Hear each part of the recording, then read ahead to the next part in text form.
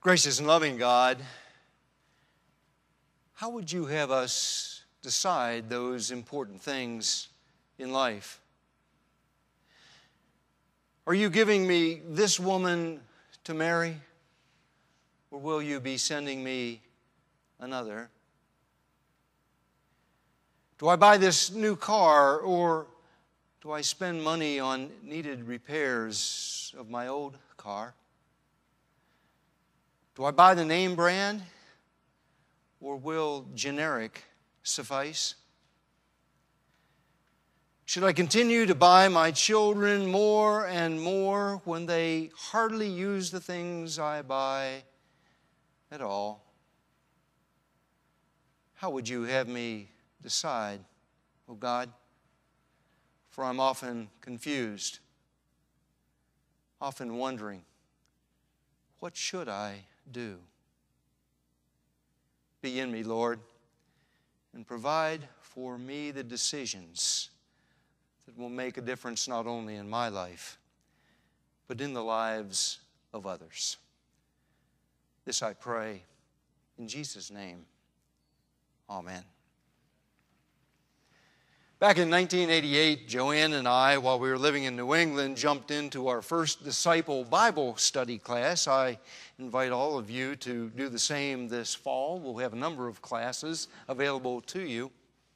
But I remember meeting on that first evening, class gathered, and as an icebreaker, the leader asked a question. How was it, he asked, did you decide to commit to 36 weeks of Bible study? One woman quickly responded that she wanted to go deeper into God's Word. That's why she decided to join up. A man thought for a minute and said, I really need to be honest. I have not spent much time reading God's Word. And in this class, it's told to me that we will be touching on many major themes throughout Scripture. I look forward to reading the Bible. Another woman said, I haven't spent much time in the Old Testament, and I look forward to learning something from it. A little bit of a wise guy said, well, the decision for me to join the class was pretty easy. My wife signed us both up. That was me that said that. I didn't want you to jump in, so I had to confess that. Then there was a man sitting next to me, and this is what he had to say. God told me to sign up for this class. The teacher was caught off guard. He said, could you explain a little bit more? He said, yeah. Every decision I make, I go to God, and I allow God to direct me in that decision. Can you expound a little bit more, the teacher said. Let me give you an example. I get up every morning, get dressed, have breakfast, and I ask God every morning when I should leave the house and go to work. You know, I've never had an automobile accident. I've never been late to work. But in listening to the radio, I know that I have missed many problems out there on the highways.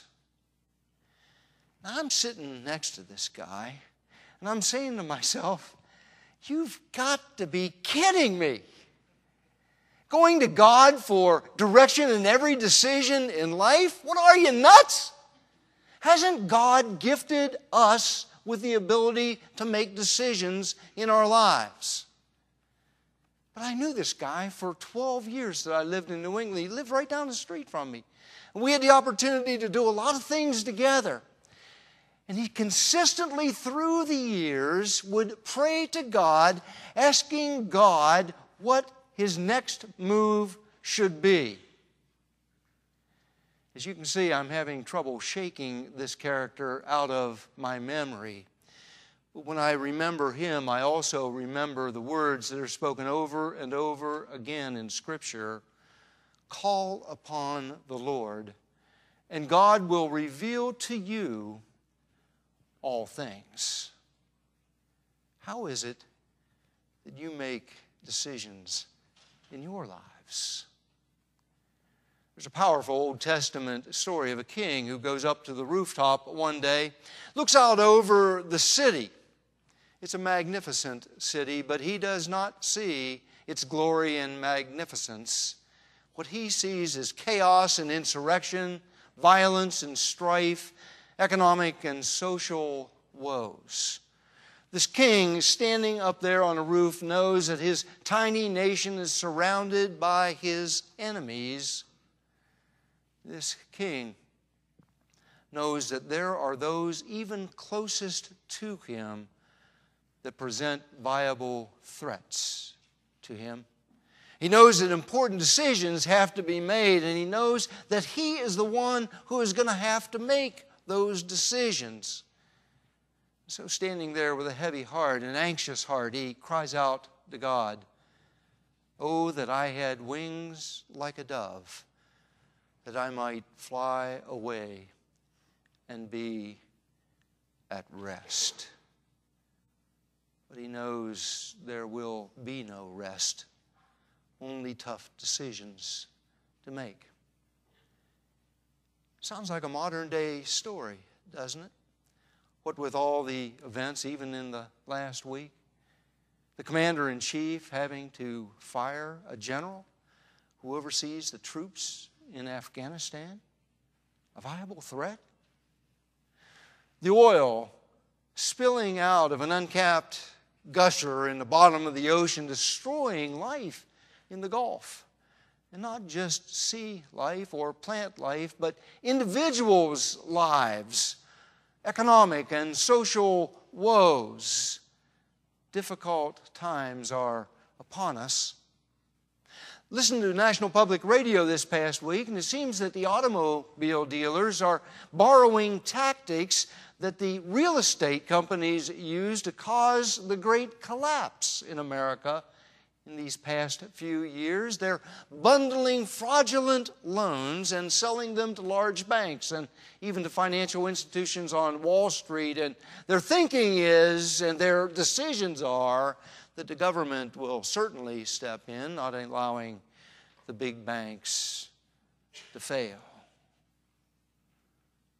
Oh, that I had wings like a dove, I would fly away and be at rest. But there is no rest, only tough decisions to make. And who will make those important decisions for us on national affairs, on economic affairs? And where can we go to trust those individuals to make decisions that are fair and right and just? I talked to a young man last week. He had great fear that his child would be taken from him. He had had custody of his daughter for the last few years. But his wife would soon be released from prison.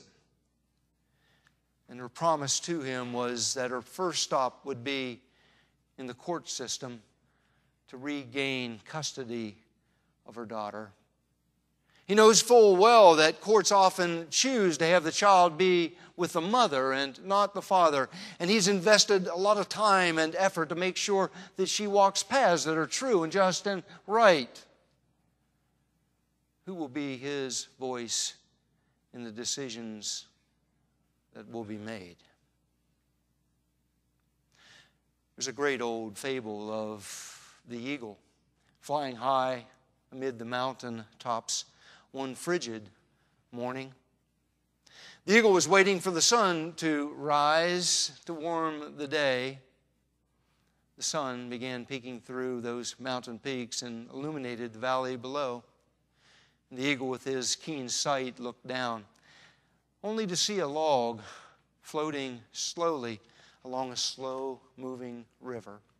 And he chose to get down and rest on that log for a while. So he swooped down and found himself at rest. From high above, he could see that rapids were up ahead, and he chose to remain on the log and ride out the rapids. And he also knew that there was a waterfall ahead.